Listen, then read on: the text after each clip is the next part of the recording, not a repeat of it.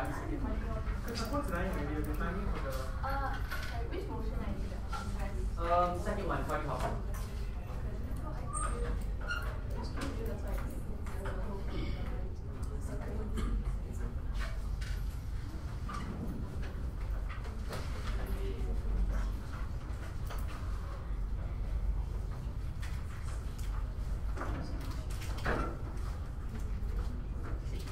He's gone in.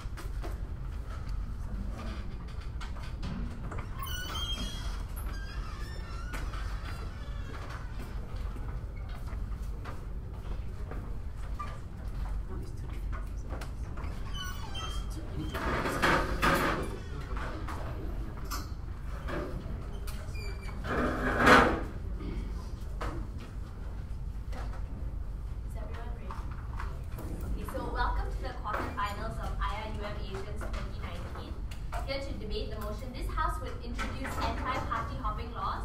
We have IIUM 1 on government and Nangmaran Teringin Pakai Telekung on opposition. I would now like to invite the Prime Minister to come up and give his speech here.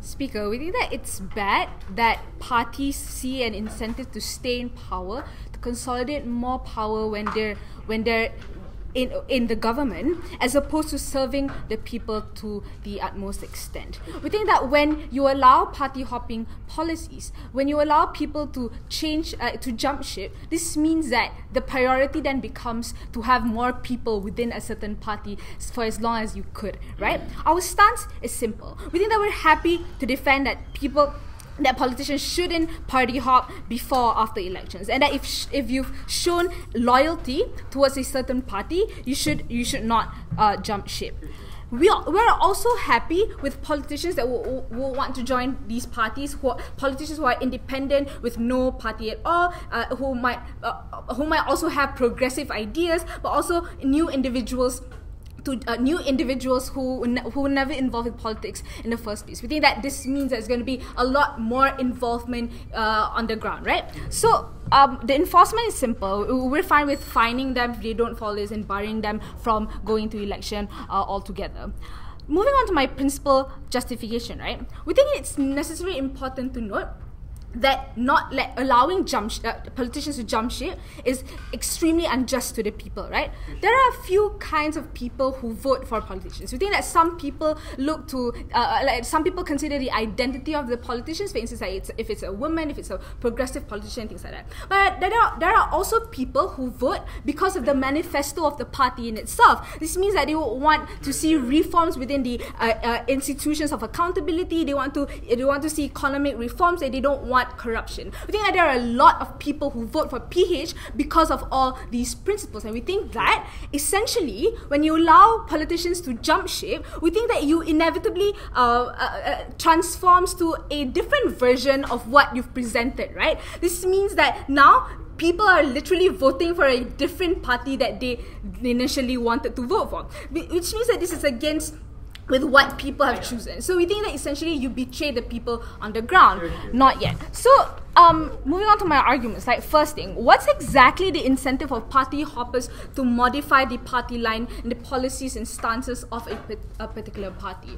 We think that it's important to note that the incentive of party hoppers is usually because they don't want to be in the losing team. They want to reap the benefits of being in the winning party. We think that's important to note, right? So what exactly are they gonna do when they party hop? We think it's most likely, firstly, they're gonna they have a so they've won a constituency, for instance, right? So they have a particular voter base. This means that if, for instance, if they hop from UMNO to PH, they will still be beholden to what the people want. What does this mean then? So they would do things like not supporting the current government, the party that they are in certain stances, in certain passing of a legislation, right? This means that it's likely for them to not support the party line and not being principally aligned to the current government. And we've seen this happen. How people don't want to how people don't want to say anything about certain progressive things because they were initially from UMNO. Before I move on, sure. What is your metric to when the politician changes their political affiliation? I already told you.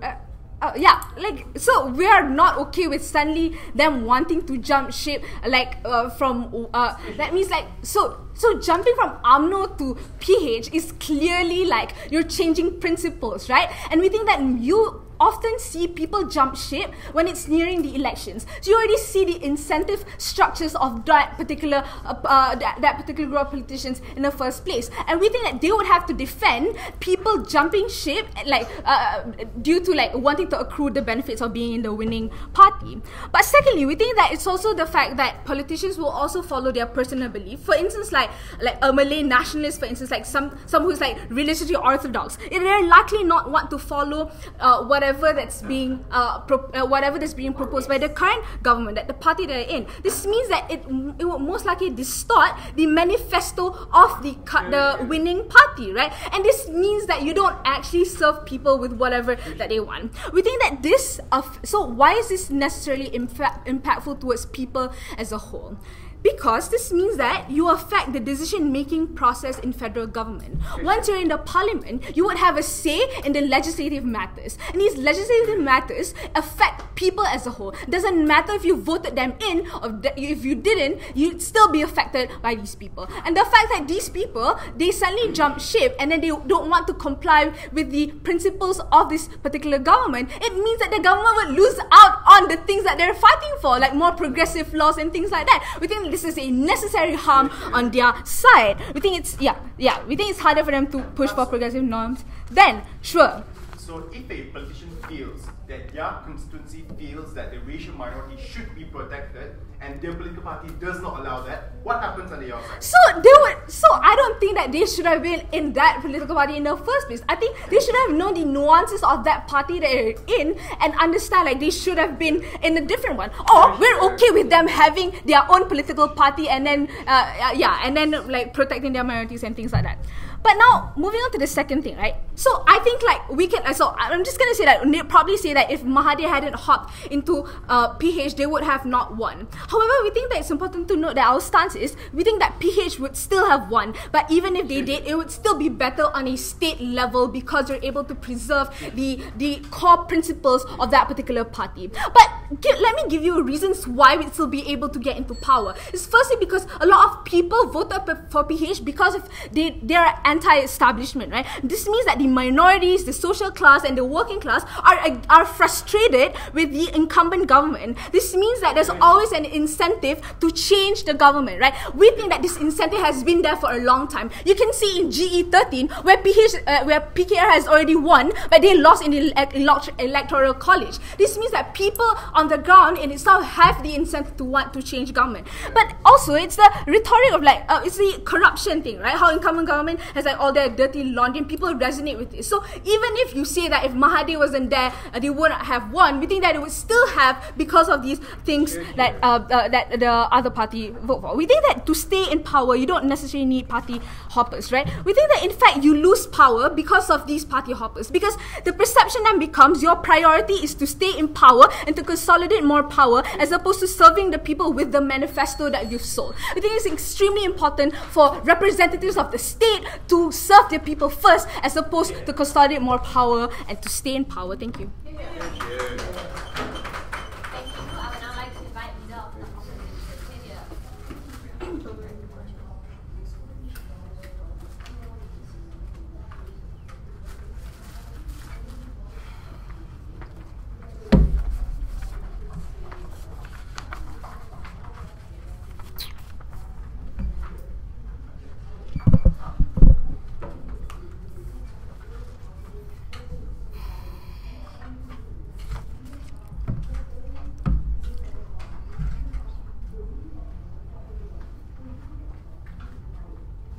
Cool.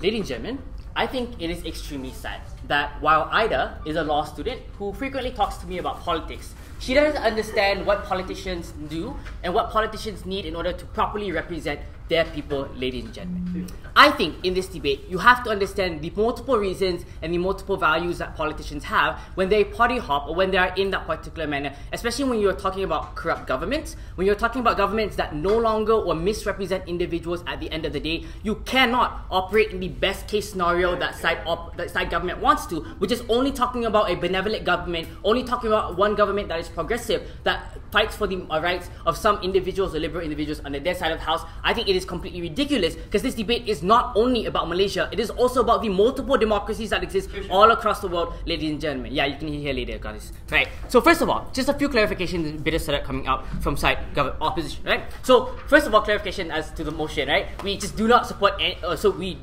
We are okay with individuals wanting to party hop, probably being due to either they do not agree with the policies and values of that government at that moment of time or of their party, or probably because they cater and think that it is important for them to represent the will of the people more over the will of other parties in that particular state, ladies and gentlemen, right? But number two, when we are talking about politicians who party hop, sit down, articulator, politicians who party hop, I think we are also talking about individuals who are not of the extreme right or of the extreme left or of the higher hierarchy within that political party. We're talking about individuals who probably are of lesser or of the low-ranking places within that hierarchy, individuals who are of the center left or center right, and it's usually these individuals who change their stance from time to time because they do not have a strong affiliation to that political party, right, ladies and gentlemen? And it's like completely ridiculous stuff, because I don't think that if you have a high position in the hierarchy, if you have like represented PH's value from time ever since they were built and they were created, I don't think these individuals would leave that party and party hop all of a sudden. I just do not see why that is the case under their side of the house, right? They need to tell us why these politicians who party hop do not have a right to affiliate themselves to whatever political parties or political values they want at the end of the day, right? But just a couple of rebuttals that do not fit into whatever sentence I have. Number one, when they tell you that that the moment a politician party hops, the values of that political party then change. Number one, I don't see why this is the reason, right? Because if one person hops away from or changes from PH to BN, I don't think like PH will suddenly become conservative or PH will suddenly change its values at the end of the day. I think it's completely ridiculous. Even if they do, they need to show it to you and prove to you why that value of that political party ruins or changes and transforms with the party hopping of that one individual, especially if that individual is not of the main hierarchy or the top hierarchy of that political party, ladies and gentlemen. But number two, they also tell you that the government will lose out on the things that they are fighting for the most moment that an individual party hops, right? I think this probably even if that happens only in the best of governments that they're talking about, the most benevolent governments. But when you talk about a government that is extremely corrupt, a government who has has embezzled multiple funds from people, I think when you talk about these political parties, is you maintain the corruption and the policies that are related to corruption that will still be propagated when individuals are no longer allowed to party hop at the end of the day. I'll show you why this is extremely bad, and I'll show you why that corruption then continues to prolong at the end of the day. Two arguments. Number one, I'll tell you why politicians have the right to freedom of political expression, and this engages with this whole idea of how politicians will follow their own personal beliefs argument coming out from Ida, right? So first of all, when you talk about freedom of political expression, a lot of times politicians there's a freedom as to which you express your own political ideology, right? There are probably reasons why an individual becomes a politician in order for them to properly represent the people of that country, also probably just because they want individuals to be more informed of the policies that could cater better for that people, right? I think there are, this principle in of itself is one that is independent of whatever outcome when you talk about politicians, right? Because the freedom of expression, of political expression to a politician is one that is directly inherent to them. When they become a politician, they are free to pick whatever political party that they want or whatever political values that they see are deemed fit for not only them, but for the people of that country, right? Because a lot of times politicians are voted in by the will and the mandate of the individual. So the first person or the first entity that a politician has to cater to is the values of that individual at the end of the day, or the values of those citizens at the end of the day, ladies and gentlemen, right? The simple moral parallel that we have to freedom of political expression is how we also allow voters to always change their opinion and their own political expression when it comes to voting, right? I think that same freedom of expression should also apply to individuals who are a politician or individuals who are from a political party, ladies and gentlemen, right? But also people change all the time, over time, because of due to things like being more educated about the problems within that country, probably being more exposed to the plights and rights of minority individuals, ladies and gentlemen, or probably constituencies may want them to change at the end of the day, ladies and gentlemen, right? The converse that we have on side government is then that you restrict them from creating change that is better for your country and better for your people, because even if they no longer align with the political values of that party, you still force them to propagate the values that are no longer good for individuals of that country. We think that is extremely detrimental when you talk about a democracy, when you talk about political representation, ladies and gentlemen. Sure. PH was actively promoting about fundamental rights, but now when they've accepted some UMNO politicians, they'll have to tone down. For instance, scrutinizing the Women's March. Engage. No. They did not tone down due to people party hopping into their party. They probably toned down due to the perception of individuals or how they were heavily criticized by other governments. This is not due to party hopping. They need to prove why it's so, right? Second part on this, right? Why exactly is this right more important than the obligation that they have to their party, right? I think number one, when you talk about it, the obligation is mainly to voters and not the party in of itself, because they were direct representation, right? But number two is also probably they just do not fear that the party itself it no longer represents and no longer agree with the political positions that the current party and the political positions that the political values that the current party has, which is why they would want to change that party, right? If they're in a corrupt government, you force them to stay in that corrupt government, ladies and gentlemen, right? But number two, how this emboldens the parties that are corrupt and that are no longer and that no longer serve the people, right? So these particular individuals or politicians who party hop are usually individuals who are in total desperation, right? They have no power in changing the narrative, the policies, and the values that party has, and mostly these individuals are in the grey area or in the low-ranking hierarchies of that political party, right? They are stuck in that party and they are forced to pander to party values. Values that are not only against their own belief and their own ideology, but also against the beliefs of individuals and citizens on the ground, ladies and gentlemen, right? That means that party, when you force them to stay in that party, that means that political party that is then corrupt has more of a power to get more seats, has more of a power to get more legislation and more power to change the legislations that are on the ground that just do not benefit the people, but rather it benefits the political parties in of itself and allows them to prolong the corruption, prolong the harm that they've done onto citizens of that state. For all those reasons, go with opposition. I would now like to invite the Prime Minister.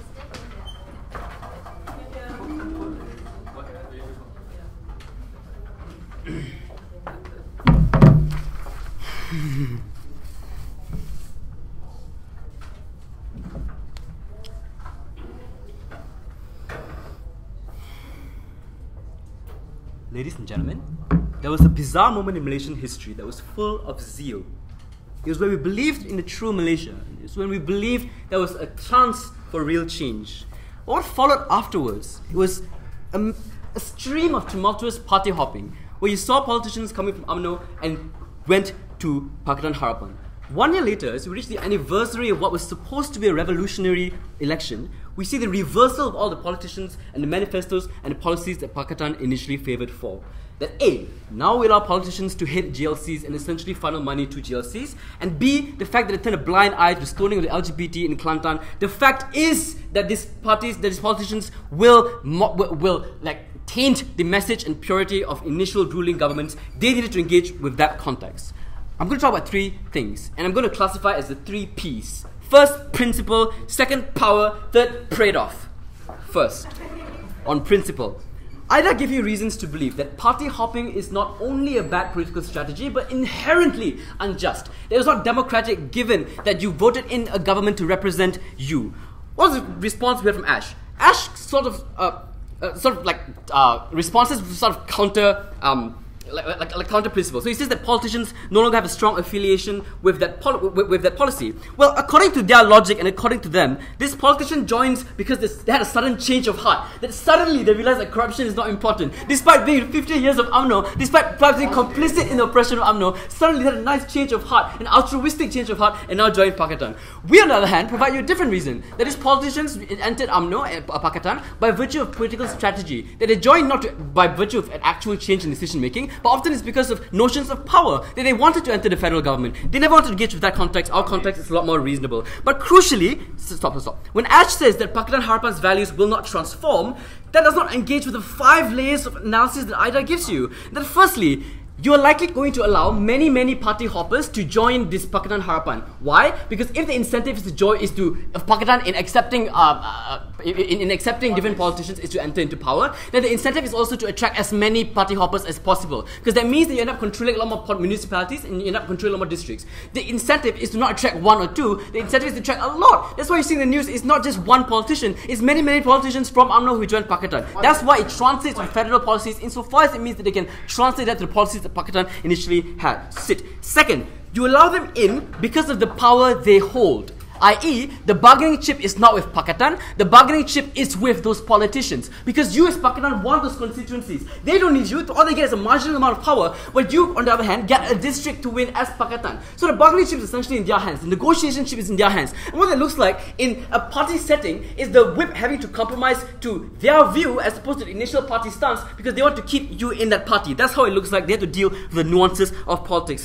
Third, personal belief. Never engage with that. Fourth, you're beholden to constituents who want to see their policies. That means that you as a politician, let's say you're in Kelantan, you need to show that you are against LGBT even though that is the manifesto of Pakatan. Now what it looks like is showing a news article where you showed that you voted against this legislation by Pakatan by virtue of the fact that you owed something to constituency. Those things, crucially, form a barrier to Pakatan enacting their own policies. So that was something never to deal with. Fifth reason, political maneuvering. How does political maneuvering work? If you want your policy to be passed, you also want a quid pro quo. That means that you want another politician to do something for you if you want that the politicians vote. So what that looks like is you not only get Pakatan, you don't only get like UMNO politicians doing bad things, but you also get Pakatan Harapan governments voting against progressive policies as well because they want the UMNO politician to eventually help them in legislation. So 5 reasons why, on principle, not only is this unjust because the people not end up being represented, but 2, you end up fighting against progressive norms as well. By the way, the idea of democracy applies even if the ruling government is corrupt, even if the ruling government is extremely unprogressive, because presumably people deserve a right to translate their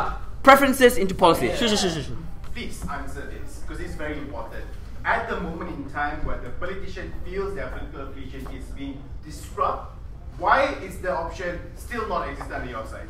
I don't know, maybe if you're sick of corruption, you can stop corrupting, right? Like, why is the translation, if you feel a disturbance in your policy, why is the solution to that immediately party hopping? Why not change your policies? Why not fight for legislation in that party? There's a billion things people can do other than party hopping, which affects that party. It's just unclear to me why party hopping is the solution here. Which brings me to my next P, power.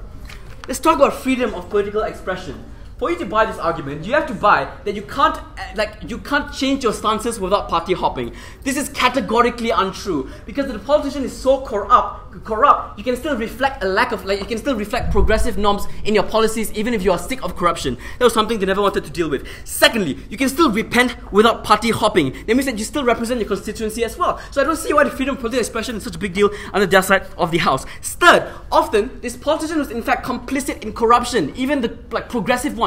Often it's about turning a blind eye to Azmin Ali funneling Azmin Ali funneling money out of Felda into different into his own personal bank accounts. And what that looks like is extreme levels of corruption. If the trade-off here is this politicians not end up being able to party hop, we're fine with that because we don't want these politicians in the first place because of how complicit they have been. But thirdly, I just want to address, do political stances even just change like water? Is it that transient? I would say it's in fact already solidified. If I win this, that means that I prove that chances are this politician changed his mind not out of an altruistic reason to change the political stance, but rather due to malicious political strategy. Number one, the birth lottery and the fact that often individuals are geographically proximate to individuals who are similar to them. This means that already through the tumultuous period of adolescence, they've already formed their political beliefs as well. Secondly, most of these parts that exist that these politicians are beholden to are often echo chambers. Look at Kelantan, for example, where individuals coalesce to a certain policy as well. Two reasons why politicians do not have are not likely to change altruistically. So they have to deal with the idea on power.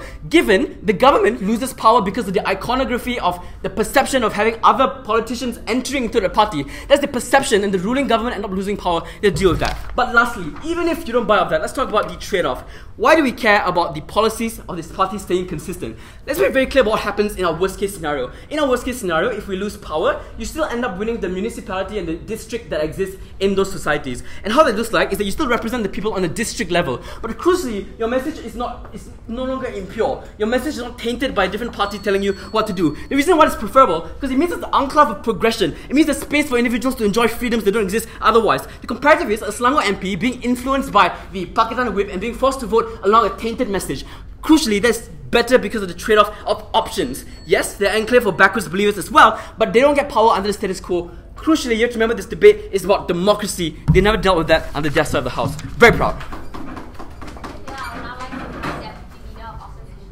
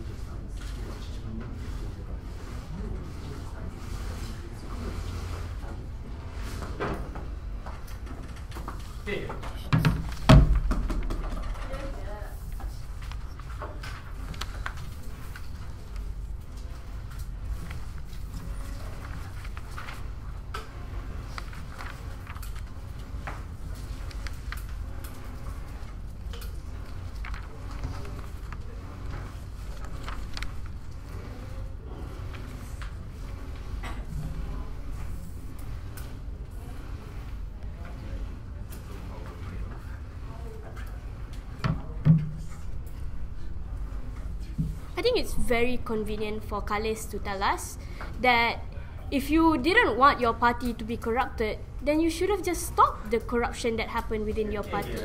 We think this ignores the realities of politics, especially throughout the whole world, because it doesn't just apply to Malaysia, but it applies universally throughout all across democratic systems. But we tell you, who are these individuals who are likely going to party hop? It's not your individuals who are your extreme right or your extreme left who are very loyal to your parties, but rather it's individuals who are within the grey lines. Your centre left, your centre right. These are the individuals who are actually willing to make the trade-off of their own values and actually willing to fight for the other parties. So what this means is that it's most likely individuals who, they're not individuals who were Najib's right-hand man or individuals within the top administration, but rather the individuals within the low-tier political system, and these individuals had no power in determining the values of your political party, in changing significantly the values of your party. We don't think that individual had the capacity to do that. So the only option at this point in time was that individual must now change the party so that they can represent their own values, so that they can represent their own political beliefs. And think that is within that individual's inherent right in a democratic system to be able to represent whatever personal beliefs that they relate themselves to. So let's firstly deal with the amount of analysis that came from side opposite government. So the first thing that they say was that, oh, politicians follow their own personal beliefs, therefore it's bad. The first is that I say, no, it's actually good. Yes, politicians follow their own personal beliefs. You just described every democratic system that existed. You represent your own personal values, and whoever shares the similar values that you have. So this is a good thing, right? So if you do, but what you do under your side of the house, you force individuals to follow a certain type of value and never change their opinions at all. Insofar as we can prove to you that values and personal beliefs can change due to things like, for example, education, due to things like, for example, media exposure towards like more corruption, or being able to find more proof that the party that you were previously in was also corrupt. These are things that are legitimate reasons for individuals to party hop. But even in the worst case scenario where individuals party hop because of convenience, then we are willing to take the trade-off, because that is their own personal right for them to represent whatever it is that they believe in a democratic system. So even if they think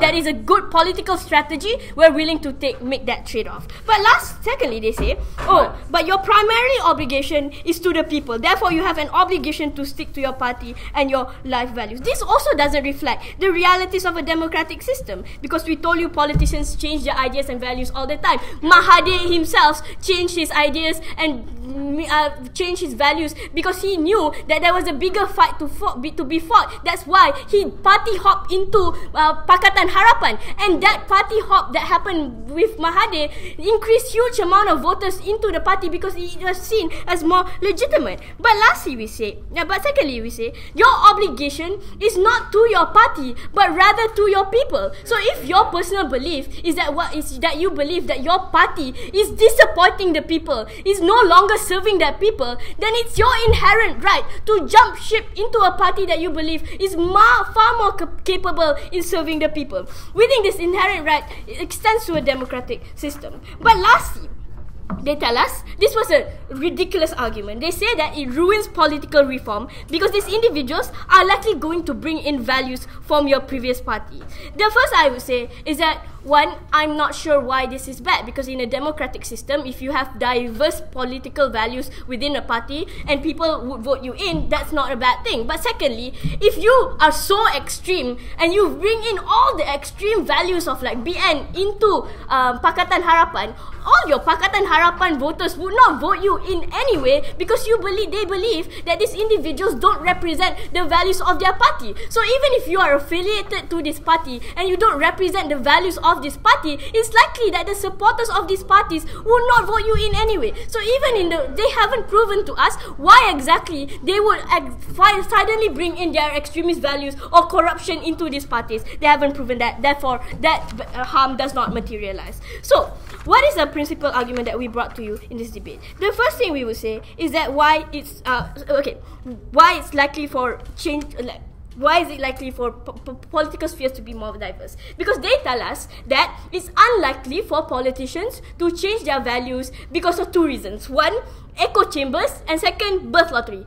I don't see any correlation of echo chambers and birth lottery to individuals suddenly not being able to change their values and change their mindsets. But how do we prove to you that individuals have the capacity to change their values over time? It's things like, for example, education. The fact that more people are getting more and more informed means that it's more likely that politicians also learn new things like progressivism, things like maybe looking at Western worlds and realizing that there are policies that can be implemented into your world. It's things like, for example, more media scrutiny towards your party. Maybe realizing that there's more proof that your party is corrupt. Maybe there's like what do you call it? More media attention, right? These are things that can specifically happen. So it's individuals who are within the low party tier that find out that perhaps their party isn't what they meant to be as well. So it's likely that their values might change as well. But this also responds to what they say about PH. Oh, but PH toned down their liberal ideas because they party hop. This is just not a nonsense, right? Because PH has never supported LGBT rights, never outrightly support things like feminist value. That has never been inherent in the manifestos of PH. But in second thing, when it comes to backing down manifestos, it wasn't because all the UMNO people came into PH. That happened way before that, right? They did it for many reasons. Things like, for example, pressure by rural individuals who control the majority of the voter bloc. Things like pressure from individual lobbying from other politicians, as well as like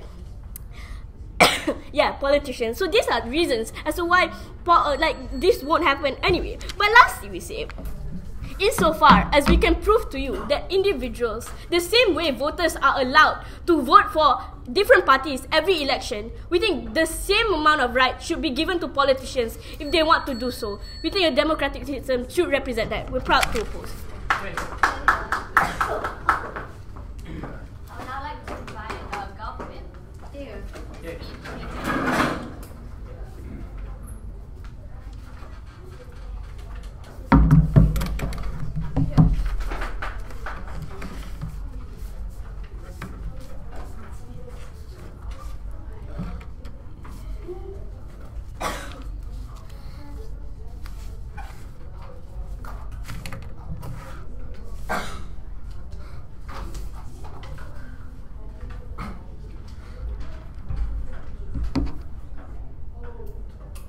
I know it's going to be hard for you to imagine this, but try imagining you're an UMNO supporter and in your district you voted in an UMNO politician.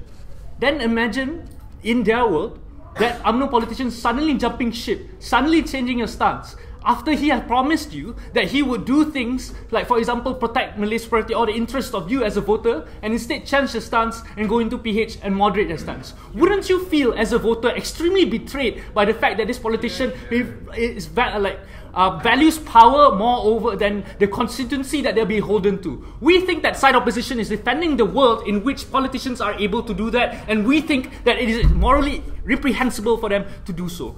Two issues I want to talk about in this debate before I move on to the trade-off, right? Which is firstly the freedom of political expression. Is it really worth it? And then secondly about power consolidation and why we think that it's not really that important in the debate. And lastly, why the most important thing in this debate in the trade-off, right? Okay, let's talk about freedom of political expression. They said that they want to defend politicians being able to politically express. Khalis has told you multiple reasons as to how exactly these people are more likely to be able to they can stay, there are multiple alternatives as to these people instead of just simply party hopping, staying in the party and maybe changing the stance. Like for example, KJ, right? Khairi Jamaluddin, right? Where he doesn't agree with a lot of PN stances, but he didn't leave the party. He tried to change it within. He let go of a position of a high power to go into a low position in order to change the political message and criticize the party. We think that that is a valid option for these people to do so, right? For these politicians to do so, right? But secondly, they try to tell you why it's like politicians are more likely to change their stances. Realize that the convenience in this statement, because the status quo is that politicians and party hoppers are likely to party hop in instances where they lose the election. E.g., like for example, when PH and UMNO, right? They have to tell us examples as to why exactly politicians who, like, I don't know, in the middle of two elections, right? They suddenly don't party hop even though elections weren't around. They're most likely to party hop because of the loss in elections, right? So This means that they're more likely they want to do it because because of power, because they want to maintain their power. But even then, Khalis has provided you multiple reasons as to why exactly these people are unlikely to change their stance. He told you like 2 reasons, which is birth lottery and echo chambers. The reason why it's relevant is because that Khalis already explained to you that these people are more like political views and political stances usually are formed at the point in which they are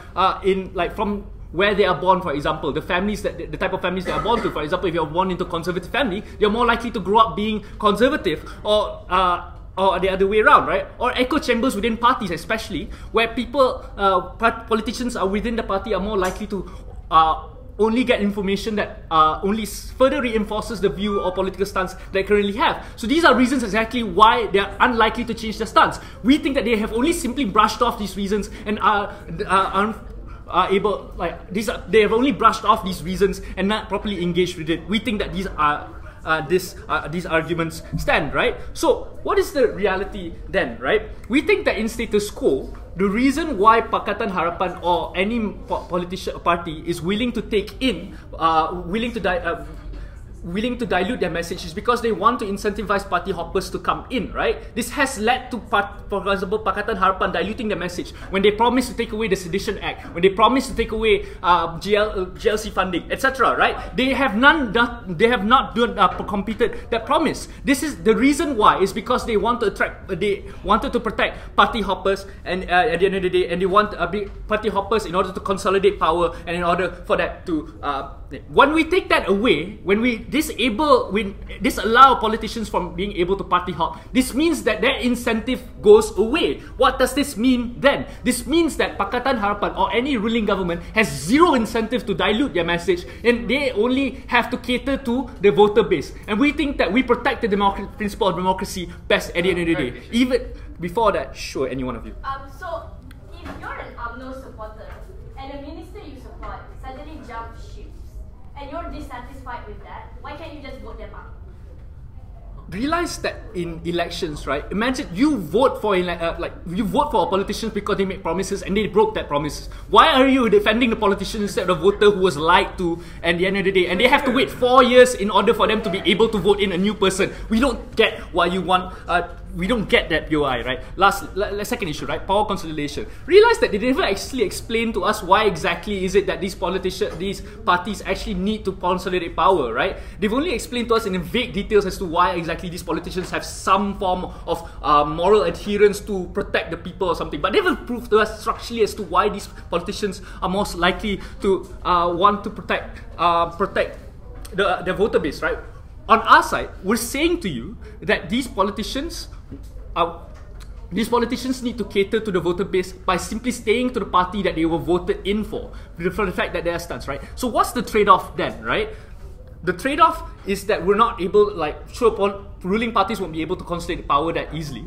But that trade-off, but we're able to maintain purity when it comes to and whatever freedom of political expression that they try to talk to you about, right? Realize that, okay, even in the best case scenario where we have to trade off freedom of political expression of these politicians, this is why we're willing to trade it off in order for the voters, right? Realize that voters are the ones who are innocent here. We've already proven to you why exactly politicians are somewhat complicit to a certain degree when they are within a party, for example, and when they don't bertan bandai corruption, right? The voters who voted in the politicians are the people who are innocent and the people who want to see their message and their values being properly represented. What happens on their side? Their side is where voters get hoodwinked, get lied to, where politicians simply want to fight for power and simply want to party hop because they want to remain in power, and they are forced to, both the ruling party and the party hopping politicians have to change their stances in order to accommodate for power. We think that in our world, we were able to protect the principle of democracy, where people's values are actually being represented in politics. In their world, they don't get that. We're only able to protect some form of minute political freedom of political expression for these politicians, etc. For all those reasons, go with side government.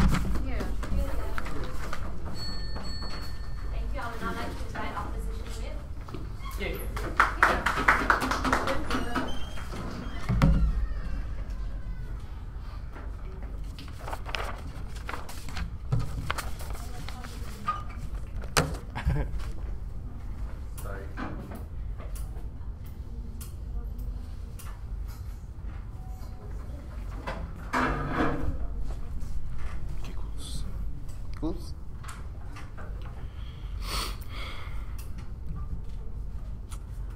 Madam Chair, the reason why a POI is really important because there needs to be a metric in a way in which side government has to prove when does a politician suddenly changes is political affiliation and why that option needs to be there at a point in time where they have changed their political affiliation.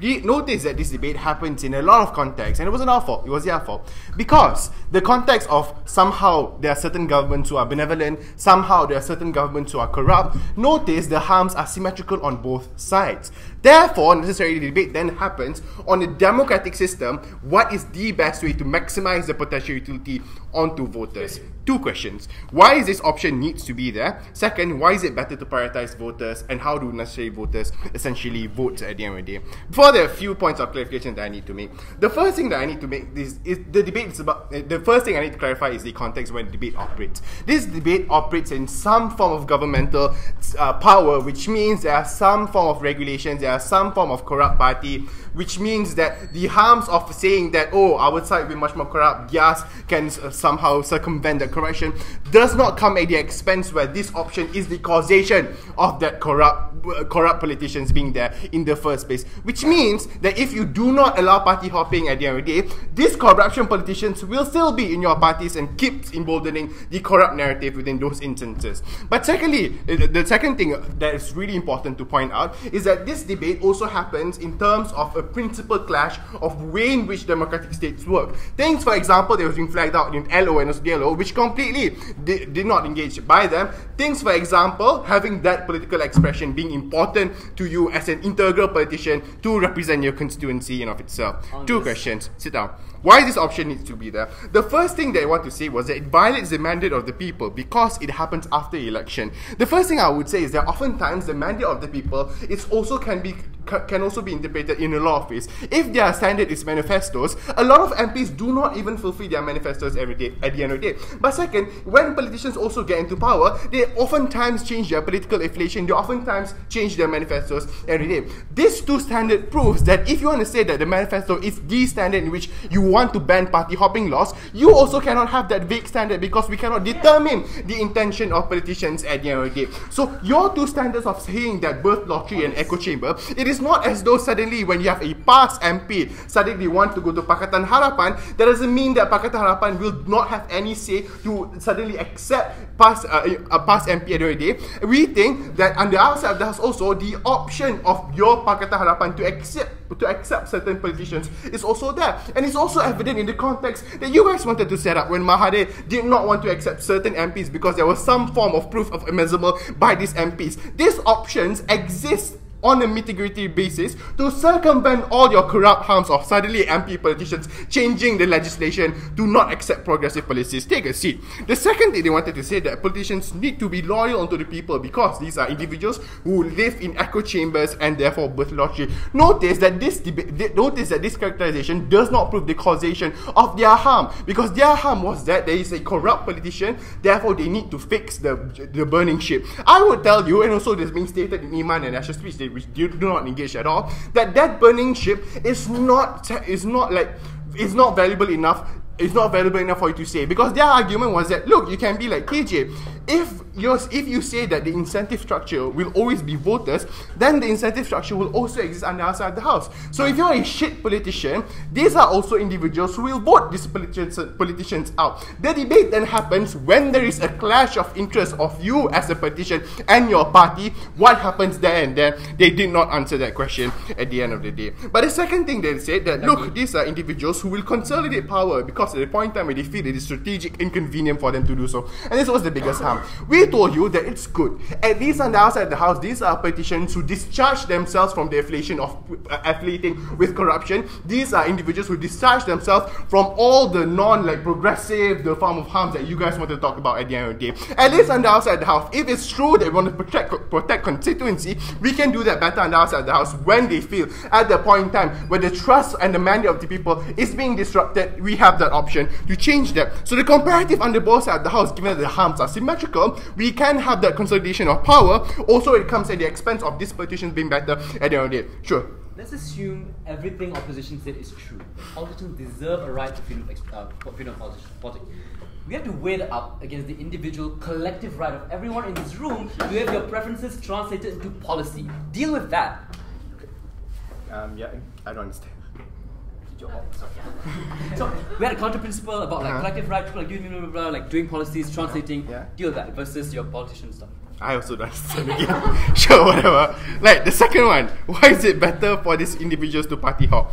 Because the main contention they had was that everybody will join. It sends a chilling effect, and therefore it is harmful. But notice this is nitpicking, because they said that oftentimes individuals who will party hop are individuals who are conservative, the hardcore right individuals. Iman told you that this oftentimes is not true. Your conservative or your hard right-wing individuals will not party hop, because these are individuals who are loyal to your BN, who are loyal to your past party at the end of the day, because these are individuals who are hardcore. The point in which when we told you that these are individuals who are the individuals who will party hop is your centrist who thinks that at the point in time, oh, corruption is very bad, but suddenly I also have to be loyal to my party. These are the kinds of intrinsic value that exist with these individuals at that point in time where we don't allow this party hopping to be existent on your side of the house. We told you that these are oftentimes individuals who will just not be better as a politician at the end of the day. But secondly, they also told us that look, if they are corrupt, necessarily they can change the party of these people. In Ash's speech, it was really clear the principle is divided out of outcome.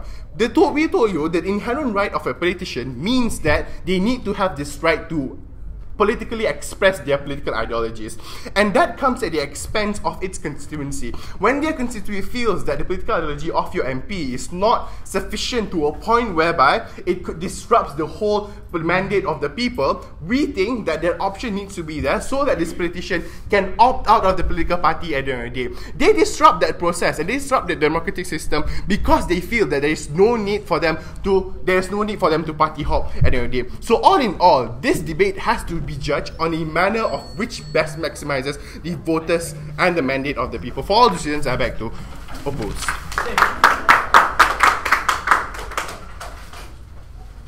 I would now like to invite the Vice President to side opposition.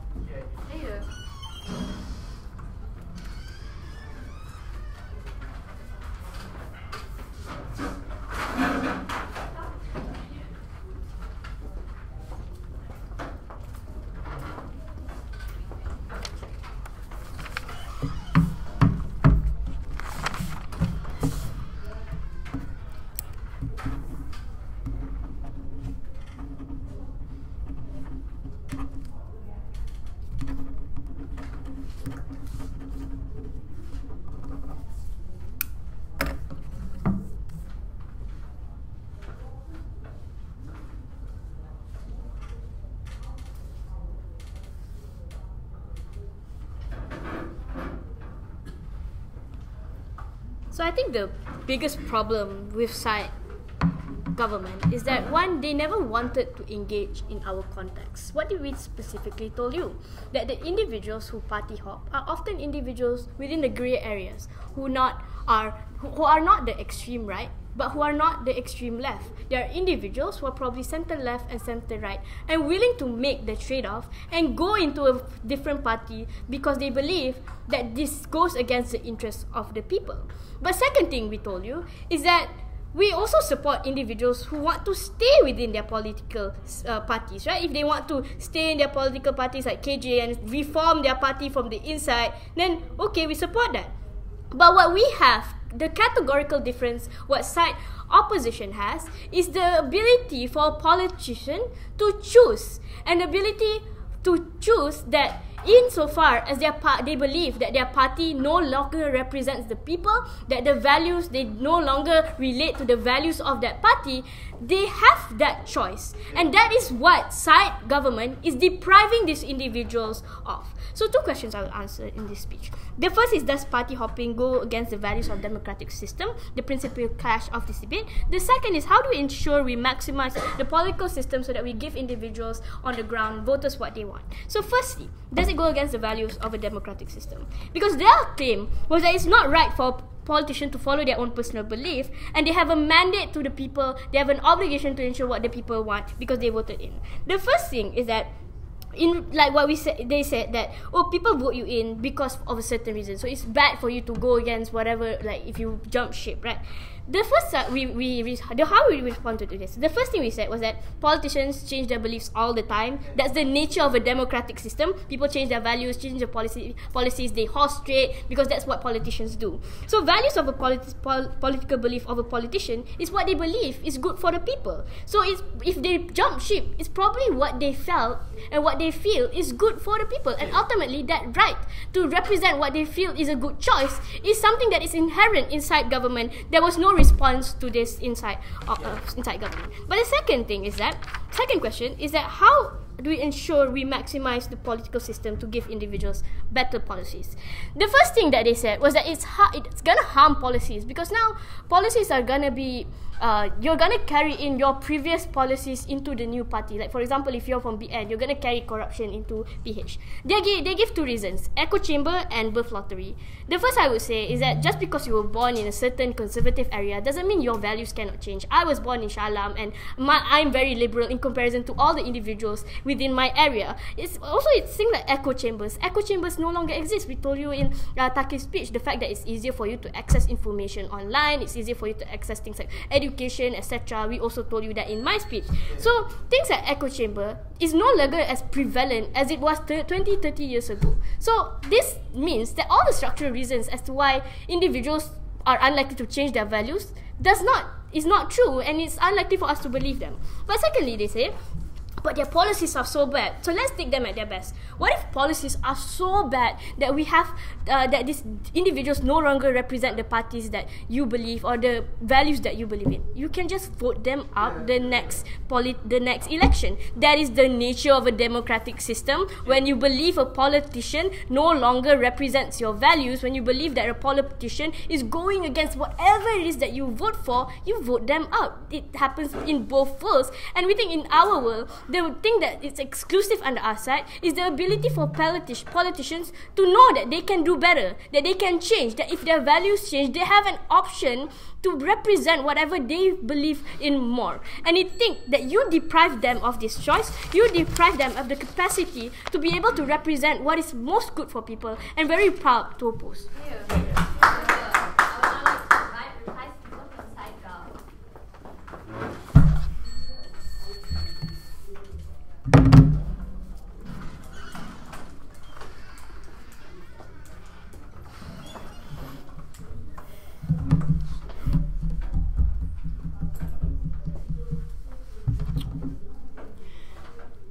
The very worst case scenario in government is that a few politicians complicit with corruption lose an individual right. The worst case opposition side, literally never even acknowledged on their side, is the loss of an entirety of a nation's population, millions of individuals composed of different preferences losing a collective right.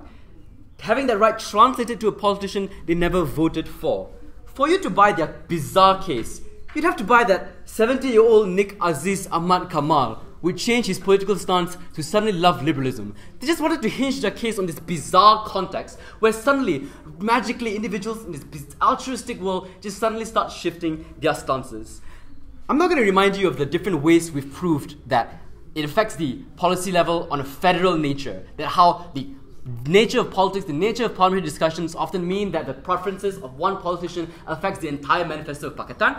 I'll deal with the more egregious things they said and explicitly say why they can't get away with saying these things. First, Iman, in her reply speech, and to be fair, along the bench, says that, why can't you just vote out this minister who is corrupt, right? Why can't, presumably this minister will just be voted out by, Pakatan voters? Literally, that does not respond to the context the government side was consistent on to begin with. The individuals, politicians, were not voted out by the nation, they were voted out by their municipality and their constituent. That means that Pakatan Harapan voters can't vote out a formerly BN politician in Kelantan because there's no power to do so. That means that politician still caters to the constituency of a formerly BN disguised as Pakatan now nation. That means you don't have power to opt out those people, they have to engage with that context first. The next thing they said is that, material from OpWhip, that what about regulation? Because Mahathir does not allow ministers with corruption to party hop. They can't get away with this because they knife their own case. If it is true that politicians all deserve a freedom of expression, why are you making that exception for politicians who are corrupt? Why are you making the exception to politicians who don't shift their stances? Literally, their case only applies to this narrow context where politicians have shifted their stances. They have to defend this freedom of expression where politician is corrupt. It's bizarre that is the line. They never proved to us why that is the line. Lastly, let's talk about political freedom. For you to buy this argument, you need to weigh up how much they deserve freedom versus how much individuals deserve representation. Note, I proved to you why it's extremely narrow context, but I think we're able to prove to you to a certain degree that the tainting of political manifestos translates to the wishes of the people, transforming to the wishes of a party they never voted for. Presumably they can see that because they literally never acknowledged it. I think we're also able to prove significant doubt in all three of you panels like heads to make you believe that party hopping is not a genuine result of political expression, but rather a matter of convenience. And the reason why that matters is because if it's not a result of your genuine political stance, they can't then make the claim that individuals deserve a right to expression because it's a matter of convenience. If you hinge your entire case on analysis as to why individuals deserve a political right, you can't then say that matters of convenience is okay. We proved this to 4 reasons. That first, if individuals were suddenly so woke to believe that their party is wrong, then presumably they can make a stance as well. KJ already proves, you're not KJ, but Arshad says KJ and that proves it. But secondly, we already proved to you complicity to a certain degree. The individuals were silent in the face of all this corruption. Presumably, that's to be balanced against the innocent individuals and innocent citizens who never had a hand in those things. But thirdly, like on the whole, individuals have already solidified their personal political stance. It's not that echo chambers don't exist, but because if you grow up with a certain population who acknowledges a certain way and transform that with the fact that after a certain number of years you've solidified your stances, then it's just unlikely to happen. All in all, what that introduces is doubt. Doubt that these politicians in fact translated their real wishes, but rather as a matter of convenience. In weighing, government side was consistent in that it should weigh up the private right of an individual, each and every one of us in this room, for the possibility of freedom from a one-party rule. That was something they never wanted to engage with. We told you to trade off. Roshan, learn your advice, trade-offs. Trade-offs are good. The trade-off that we acknowledge was that yes, sometimes it's a really shit government, but the difference is, on the outside of the house, there's like one constituent and enclave where you can enjoy the freedom from that corrupt government. That's why we win. That's why we take the debate.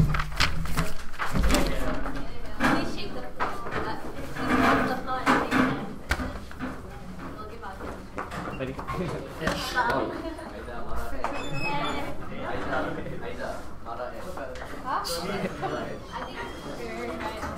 Your ex, that was not cool, man.